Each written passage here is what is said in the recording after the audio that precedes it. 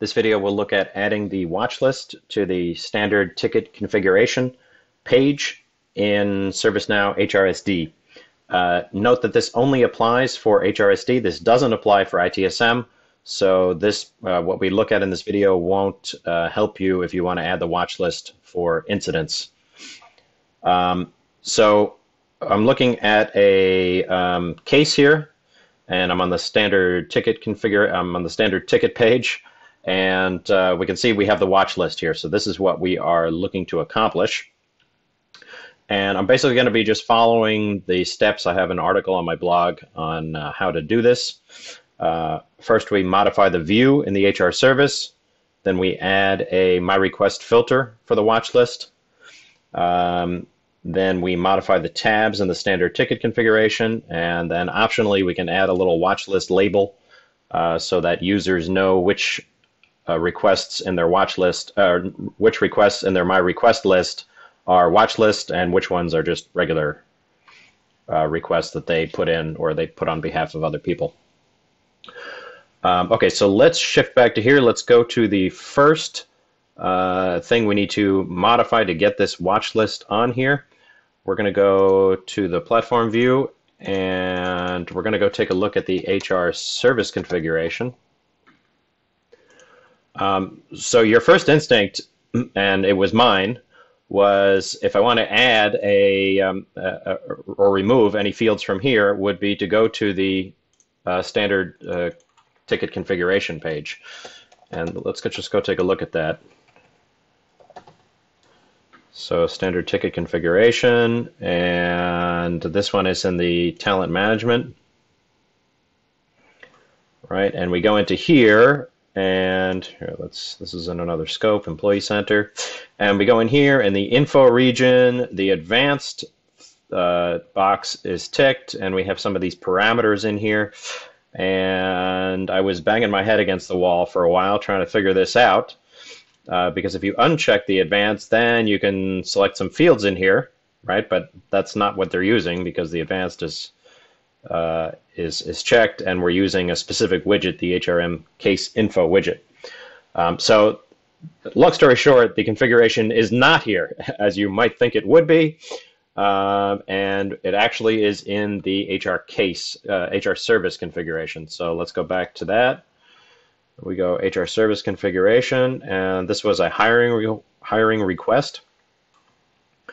And it's in these two configurations here, the open for approver view and the subject person task assignee view. So if we just go to the open for record, this is the default record. So we can see the title row is here. It's giving us the HR service and the subject person name. And then the person row, this is where all of these things are. And we can see I added it down here, watch list, simple as that. So that's the first step. That gets you the watch list thing here, and you can add people to the watch list. So I already added Able Tutor here. Now the second step, go back to the article here, is to add a My Request filter for the watch list. So you put people on the watch list, but there's no way that they can go and see a list of all of the cases that they're on the watch list for. So there is one option. You can, I think there's some sort of watch list widget that you can probably add to the home page or something like that. But I think a lot of folks are just going to be used to going to this My Requests, and they just like to see that in here, right, in their list of all the other cases. So let's go back over to the platform, and we're going to look at the My Request filter. That's going to be right here.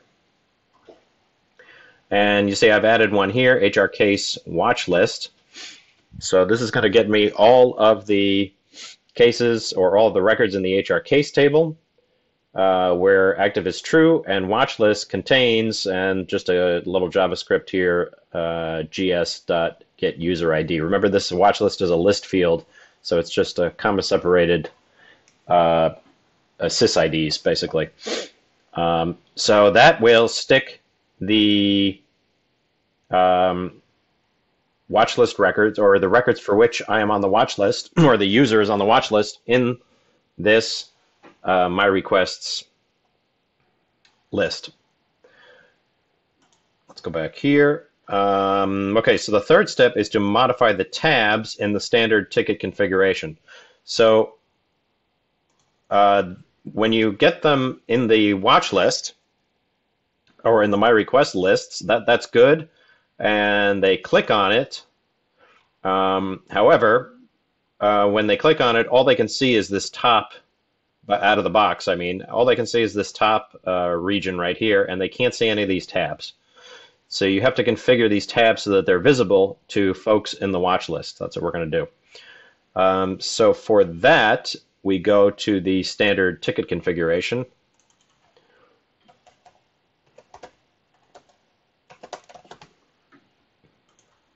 So it is a little curious that the info region is configured in the HR service, but the rest of the page is configured in the tab configuration here. So I think I did this just for the activity tab.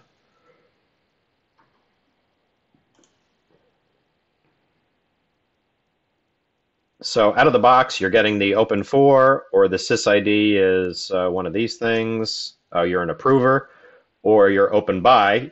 Then you can see the activity tab. I just added this or condition with watch list contains and the exact same JavaScript that we put in the my requests filter.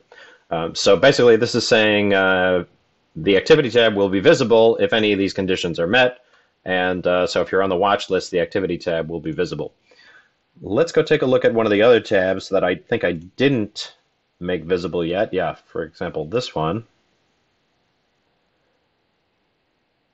So this one says, basically, if you have a to-do task, then, or if the user has a logged-in, the logged-in user has a to-do task, then this will be visible. So if you wanted to make this visible here too, you could just do a or, watch list contains JavaScript : GS get user ID. And when we log in as a user who's on the watch list, you'll see that the task to do is not visible, nor are any of the other attachments or additional details. I don't think I added it for these ones, so you'll see that we'll just see the activity tab for that one. Okay, great. So the last step, and this is an optional step, is to add a little watch list label inside of the My Requests list, so that users can distinguish between requests that they're on the watch list for and requests that they either open themselves or they're open for or they open by. So for that, let's go back here. What I did was I went to the core case table. So here we can just look at HR cases. And we go to configure table. And I just create a column called has watch list. It's a calculated field.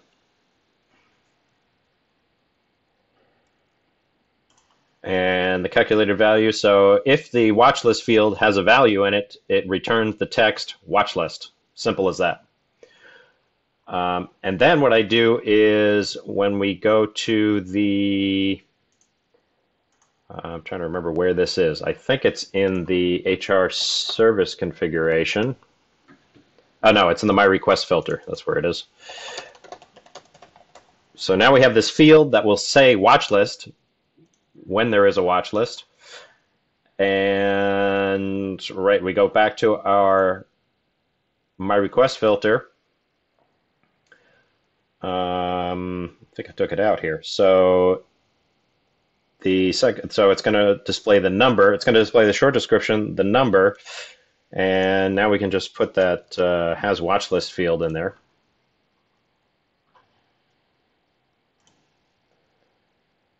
right? So that's only going to display when this filter is picked up, right? When I'm on the watch list, it will display watch list, basically.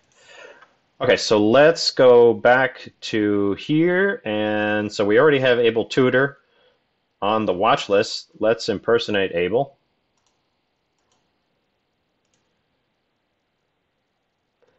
And if I go to my requests, I can see here is the request for which, or is the case for which I'm on the watch list, and I can see this little watch list label here. If I click into here, we can see that I can only see the activity tab, right? So those other tabs are not visible because we didn't make them visible in the standard ticket configuration. I also see the watch list field, so I can actually remove myself if I want from this watch list, or I can add other people to that watch list. And just to contrast it with this one, which is a case that, let's see, I'm the subject person for, and actually I'm the open for. So you can see here, I can see the tasks and attachments. So all of these are visible in this case. So that's it. That's how you add the watch list to the Employee Center standard ticket configuration page.